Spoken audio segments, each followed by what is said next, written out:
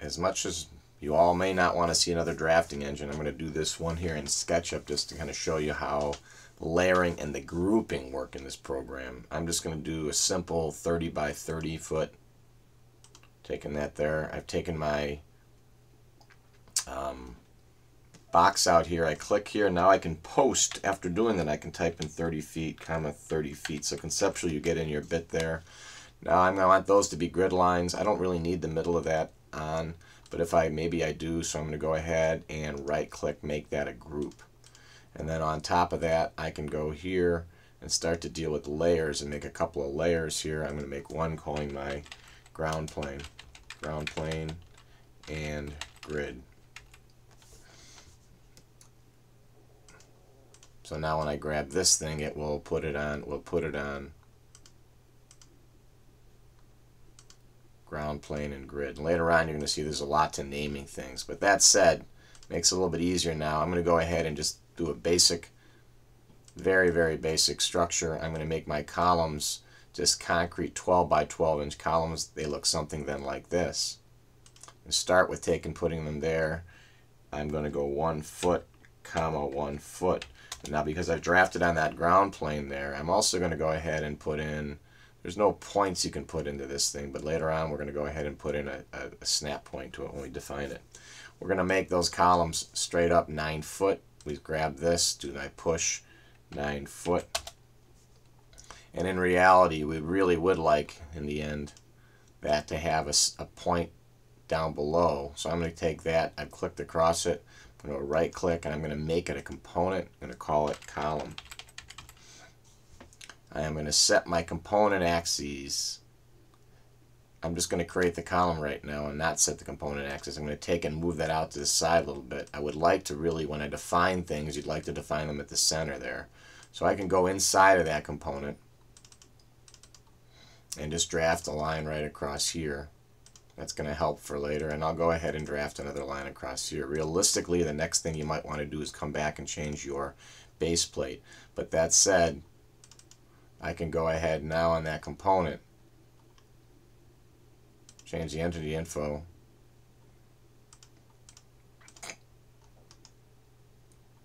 edit the component, and I'm going to mess up on I should have done that first when I went through. So that said, we'll just go ahead and deal with that.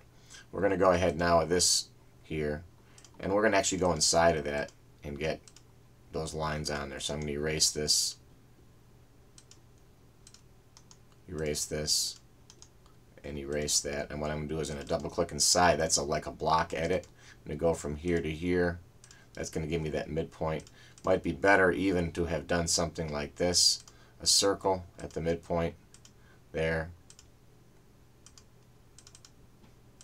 Whatever you want to do within that. So now I'm going to go ahead and move my component. You grab the point you want to grab to, and if you notice there, lots going on. The center point is there. I'm going to go to there, and I've grabbed it on that grid line. Okay, grid lines usually are going to be column lines. I'm going to go across to the top now. And I can then, here's how you do an array in this program. You select, you hit the move or the rotate, hit control key and move it the distance you want. You can type in the distance, 30 feet. You could also then say 10 times and have an array going up the column or going up that grid line. So pretty much you can lay out pretty quickly and efficiently the concept of your building, and that comes pretty nicely into Revit. And once again, we're now going to move these, grab this and this.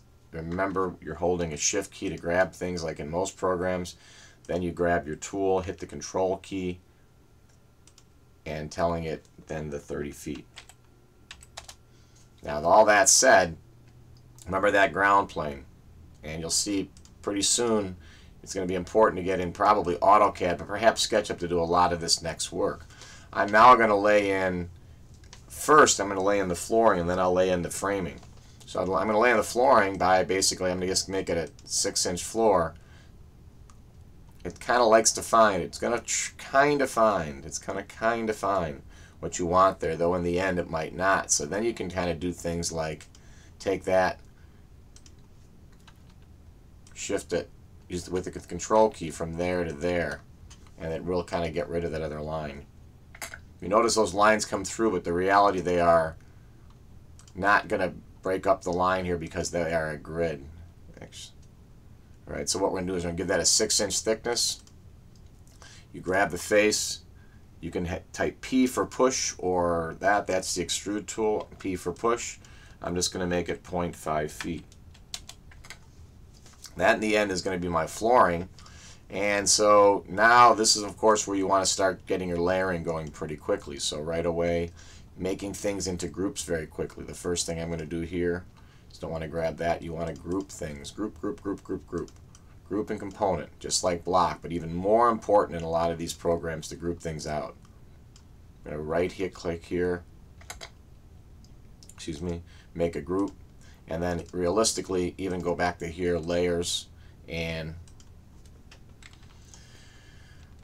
level 1 floor. Now what I've got to do here is I'm going to go ahead and change the entity info so that is on the level 1 floor, which means going to make it a little bit easier here in a second when I want to go back now and do my framing.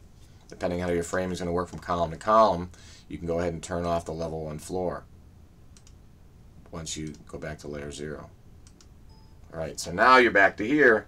Now you can kind of think about, I'm just going to go and do it very simply here. I'm going to go ahead and draft to start,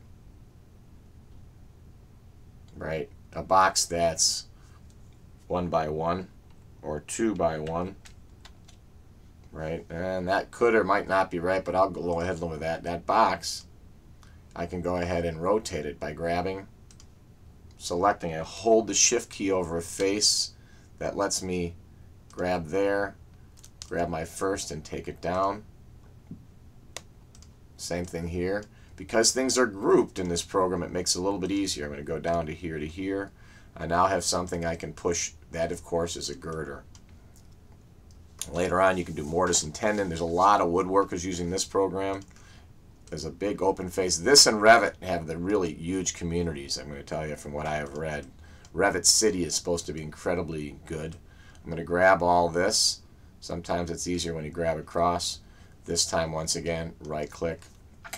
You might want to make this one a component. What you might call that, you might be your girder. A lot of components, a lot of the block axes seem to be relatively good. You got girder there. We're going to go ahead and, in fact, now we've got that girder. We can go ahead and copy it. We can do all kinds of different things with it. You grab your tool, take it across, hold your control key to do a copy. Tends to like to grab more or less correctly. Now, in this case, those are the girders. This next bit really wouldn't be a girder. They would be actually an exterior beam. So even though you're going to bring in the same component, you might want to go through here and do beams, right? And these, in fact, are supposed to be on what layer? These, in fact, are supposed to be on the girder layer. So when we do entity info, they're on layer 0, which they're not supposed to be, so you need to make another layer. Girders, maybe level 1, and then joists or beams. And it's probably a better idea to use beams. Beams is already done, so we just leave it there. So we're going to grab this, grab the two of them together, entity info, put them on the layer girder. Now, realistically, I'm going to make this next one a little bit smaller going across, even though you look how long the span is, it probably might or might not. You're going to be talking about, and we're going to make this actually tie right in there. So I'm going to actually go ahead and draft here. This time take it down. I'm going to make it more like 1,0.5.